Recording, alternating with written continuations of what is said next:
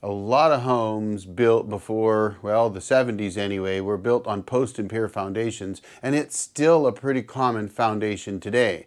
So why did I choose one, and why do I regret it to this day? First of all, the post and pier foundation is a type of foundation, and it's actually fairly common, believe it or not, but it's a type of foundation that you essentially set some kind of pier. That would be concrete blocks. Maybe you use like a sonotube or something like that. You drill a hole in the ground, typically below the frost line, and then pour a bunch of concrete. And then on top of that concrete pier, you set a post. And then on top of the post, you set a beam and you build your house on top of that. It's a fairly simple system, and it's pretty common. Now, you could, depending on the environment, do like I did and dig down, not necessarily below the frost line, though that is what you're supposed to do. Set pavers, which are concrete bricks essentially, usually about 1.5 inches thick and about 6 by 12 or 8 or something like that. And you set those pavers down, a couple layers of those, interlocking with some sand to hold them in place. Now, of course, this is after you've dug a trench or something of that nature, and then you put a pier block on top of that, which is about a 40-pound block of concrete, typically with a hole in the center or with a 4x4 post section in the center. So you can set your post right on it. Those type of pier blocks are typically used for decks and things of that nature. The type typically used for post and pier foundations, for like a cabin, for example, has a hole in the center of the pier block, and you then drop in one of those galvanized brackets that are designed to nail a 4x4 on top of, and they have like a threaded rod with a nut on them, and you can adjust the height that way. That's how you level them out. So that's your basics for a post and pier foundation. They're very popular. Now, I chose the post and pier foundation, frankly, because it looked fairly easy to build in a remote location, and that was a big concern for me. We are approximately 3 miles from the nearest paved road on a steep road that I often call a goat trail. It's not a 4x4 road. You could get up there in a 2-wheel drive car during the drier parts of the year, as long as you're willing to risk your tires and maybe your oil pan if you hit a rock. But it's not terribly bad, and a concrete pumper truck could probably get in there. Or just a concrete truck could probably get in there.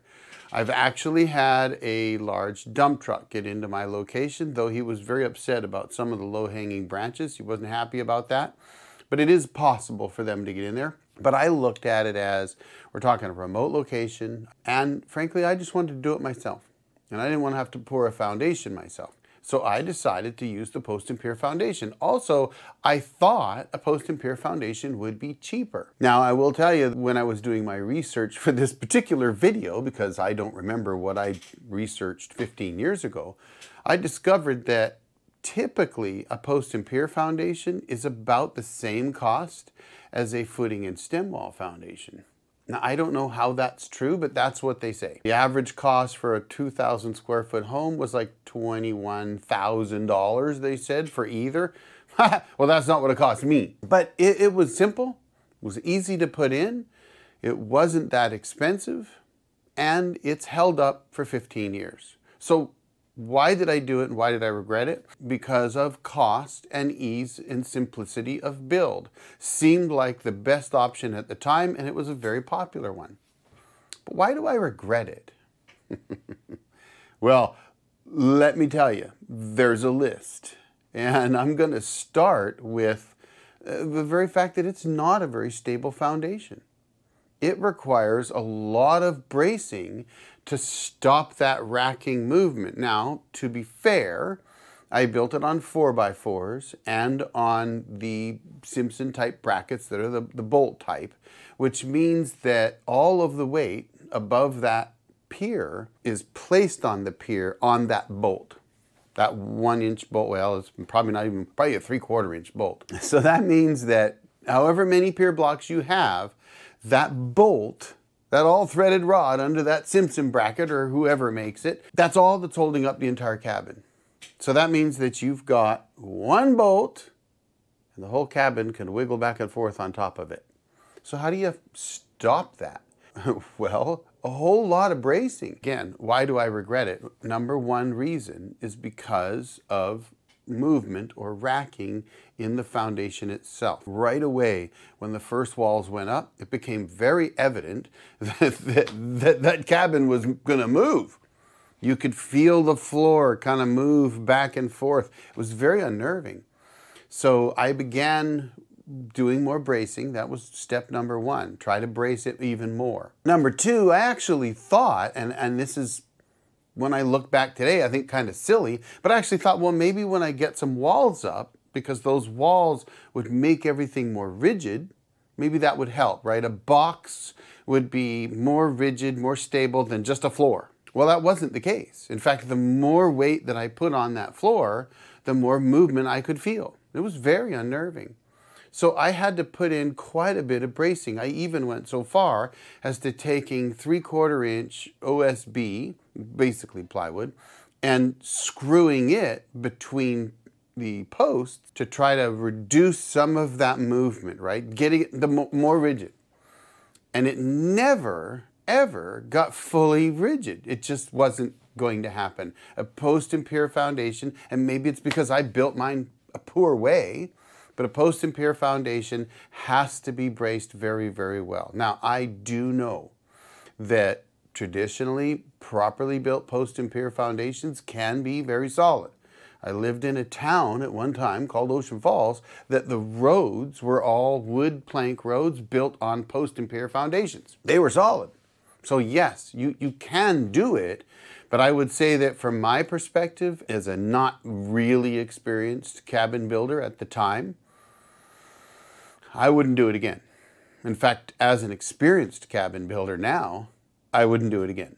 I would not put in a post and pier foundation, and not just because of the movement. Now, I will tell you this, and I mentioned this in a previous video, starting to put in a proper foundation, as well as that back room, just 2 8 or 10 foot sections of concrete foundation with a stem wall, I'll tell you what, those actually made the cabin much, much more solid.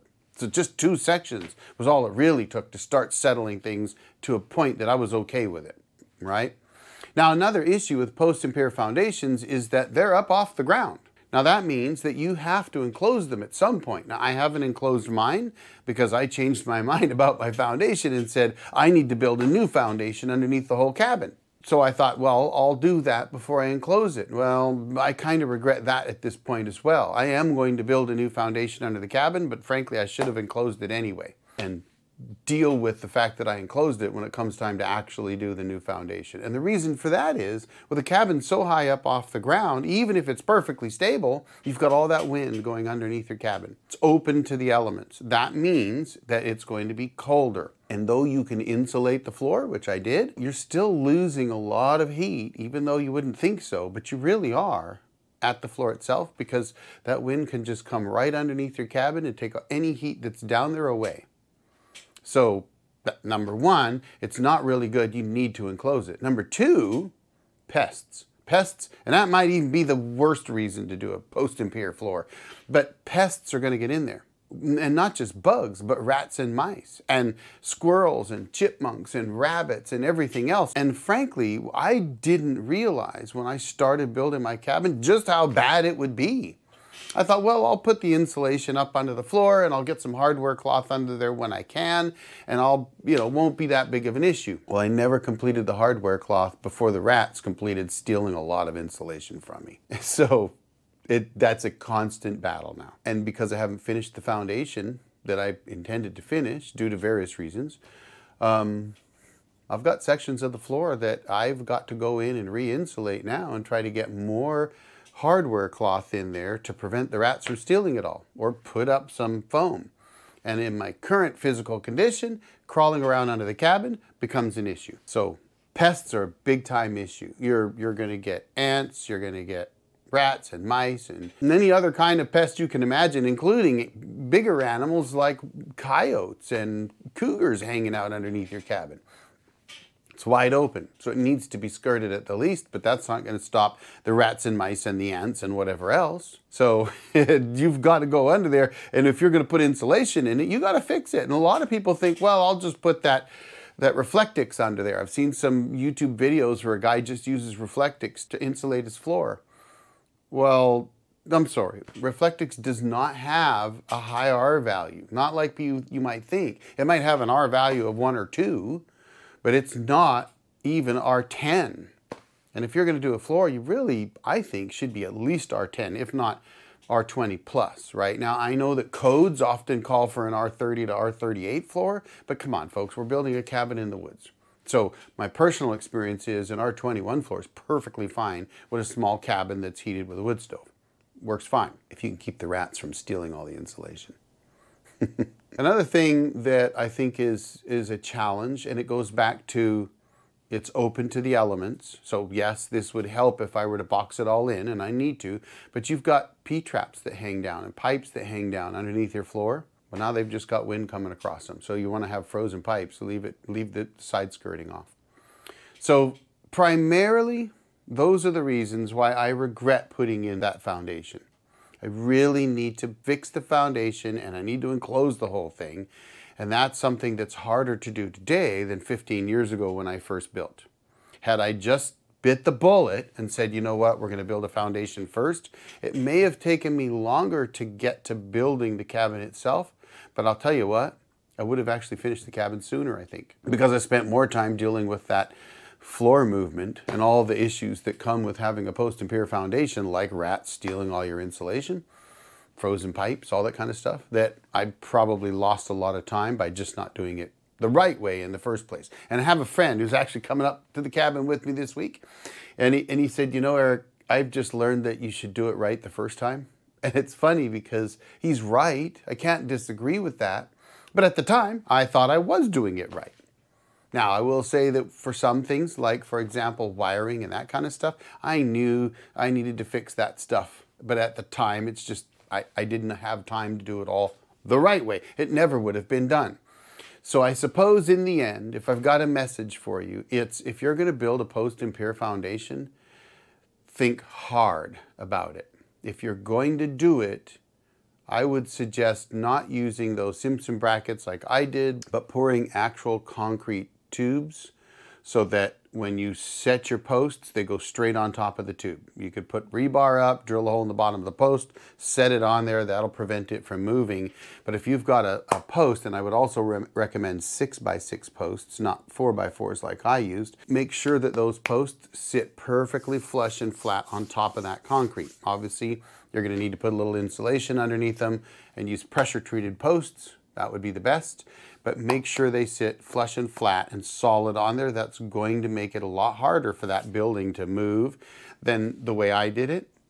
Something to pay attention to. So what are your thoughts? Have you done the same thing as me? Did you put in a post and pier? Did you regret it later? Let me know what you think. And I appreciate you being here, folks. And do me a favor, if you haven't done it yet, hit that subscribe button. It really helps the channel out. I appreciate you watching, folks. Y'all have a great day. The old Jarhead out.